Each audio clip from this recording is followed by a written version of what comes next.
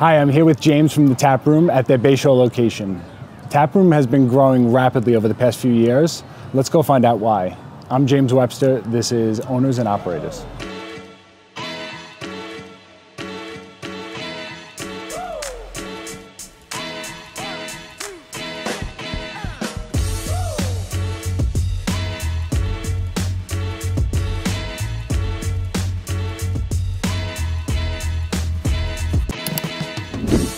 James, thanks for having us here today. Yeah. Appreciate it. Tell me how you came up with the name of Tap Room. Funny story is right now we're actually thinking about tweaking the name. You know, our vision when I opened 11 years ago, I was 27 years old, was almost looking at it as like my first business learning experience, and everything happened so quick. I mean, it was a conversation to 2 weeks later we were opening. So there wasn't a ton of thought into it. Yep. We knew we wanted to have a place that was casual, that had a ton of craft beer. This is 2011 when craft beer was kind of just starting. It was a small place, our first spot in Patchogue there, and we were doing a lot of craft beers on tap, so Tap Room was the name. Can you walk us through what goes into running a restaurant and a bar, and from ordering of the food to the prep work, the serving, the cleanup? Absolutely. A lot of people who are not in our industry and have come to me over the years and said, hey, I'm thinking about opening a restaurant. Can I sit down and ask you, a couple questions? And they're like, why do you think you've been successful? Like, what's that golden nugget? And I'm like, well, there's literally hundreds of it's all about the little things. It's hundreds of little things you have to execute on. Just a simple fact for you to order a burger and a beer and have it come tasting good, hot, and the beer, ice cold. There's hundreds of little things that have to happen that precede that just for that simple task. So exactly what you said, we have to make sure we're hiring the right people, we're getting them trained, they're coming to work, ordering the food, prepping the food at Tap Room. Kind of what I think has really worked for us is, we don't buy any frozen food. So all of our apps are made in-house, whether it's mozzarella sticks or mac and cheese bowls or poppers, or everything is made fresh. So for us, it's a lot of prep. So you kind of hit the nail on the head. We do have a lot of prep. Same thing is, on the beverage side of things, obviously we have a lot of kegs. So, it's that ordering of the beer and, trying to create a vibe and an atmosphere that people want to be at. So, on top of the food and beverage, making sure that TVs are on, the right game is on, and the temperature is right. So when you're sitting here, it doesn't matter how great or bad your food is. If you're thinking about how hot or how cold you are, that totally ruins your experience, right? Yeah. So is the music on? Is it the right song? Is it the right volume?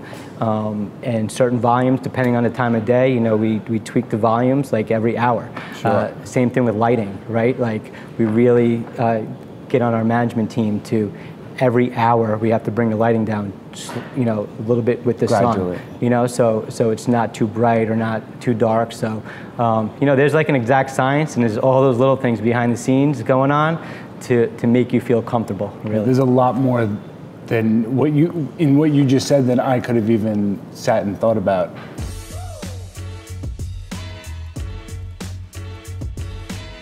What percentage are you working on versus in your business? I am almost fully working on the business, yep. Very little in the business, which is great. And I've kind of said as our businesses have grown, it's almost got a little bit easier, only because I have the ability to now hire people smarter than me, right? So when it was when there was one or two locations, I had to wear every hat.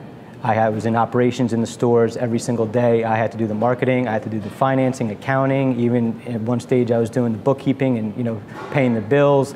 And then as we've grown, now I have a full-time marketing guy who's 10 times better and smarter than me in marketing.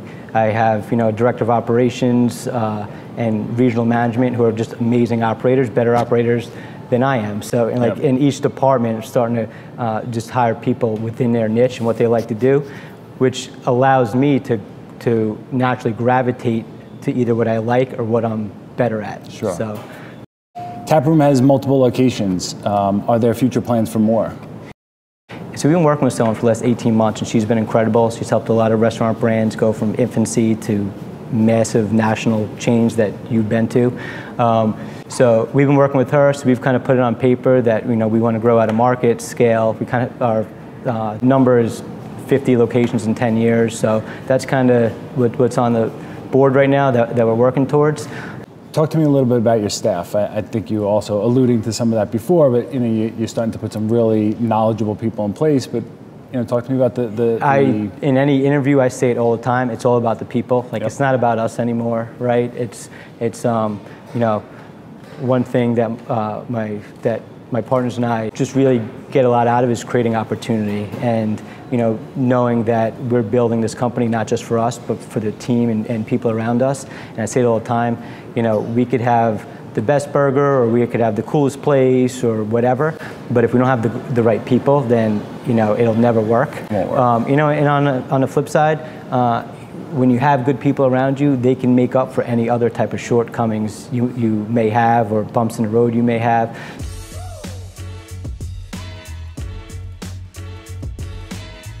Who decides the menu, and even the foods that you cook, and when you decide to serve, or what you're serving? Yep. So my partner Dave, that's kind of his area, and really our kitchen manager at our Bayshore location, which we're at now, Darwin. He's been with us since day one. He opened Patchogue with us, and he's really been instrumental in building different recipes and coming up with ideas and specials, getting feedback from the public that, hey, this special really worked. All right, let's get that on our next menu rollout. So really, Darwin and Dave, I have to give the credit to. What would you say, James, your biggest challenge of today that you face as a business owner and running the business and trying to grow the business? Labor is probably the one. It's not just to our industry. Obviously, there's kind of a labor shortfall everywhere, but it seems like especially back of the house cooks, it's kind of a dying breed, or they're kind of going into other industries. So, what's a bit of advice or something that you would tell somebody, either somebody looking to start a business or start in business or in your industry? I would say anyone looking to get into entrepreneurship, work on yourself big time. Personal development, right? It's like when I am networking and around other successful entrepreneurs, it's not a secret that they've read the same 100 books I've read. That is great, and I can see a lot of people that maybe are really hyped about what they want to go do in the moment. They start it, they hit some turbulence, and then because they're not prepared for it. Exactly. There's no doubt every single business is going to hit a speed bump, right? So if you're not mentally strong enough to understand that that's just a speed bump and not a total roadblock, then you will absolutely fail.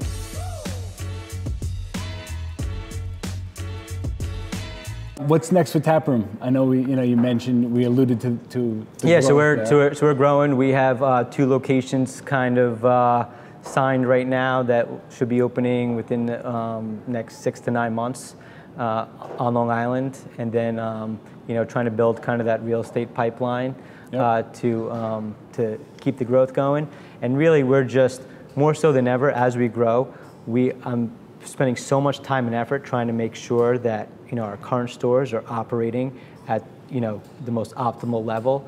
Things that I wasn't really paying attention to years ago is now every single little piece of the business we're analyzing. We're trying to improve all those little things. It's like they might be operating at 80 or 90%. We're just trying to turn the dial up on every single little thing, so the experience for the guest is the absolute best it could be. I wanted to thank you for joining us today at the Taproom Bar and Restaurant. We hope you had a great time and enjoyed this episode, and we look forward to bringing you inside more interesting businesses like the Taproom. So be sure to follow us and don't miss out. If you are interested in having owners and operators showcase your business, please comment below and we will be in touch. Thanks again. Have a great day.